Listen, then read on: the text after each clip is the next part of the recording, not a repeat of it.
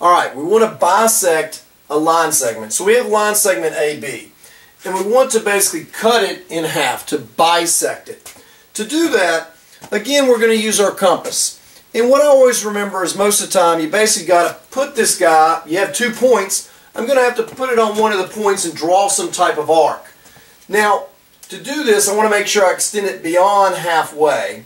And all I'm going to do is I'm going to put it here on A and make a marking. Bring it down here, finish my marking. And again, you could make one full big circle if you wanted, but I just need a marking there and a little marking there. I keep the distance the same between it.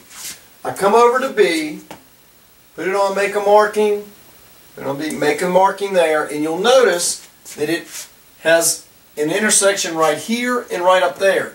And now I simply can draw that line. That line is going to bisect it. Right here would be the midpoint.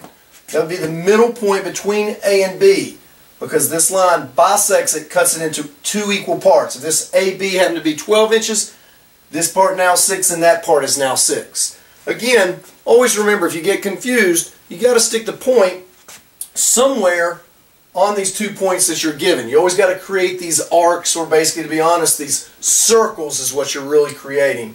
But again, to save time, we're not going to go all the way around to see it come through. But that's how we bisect a line segment using a compass.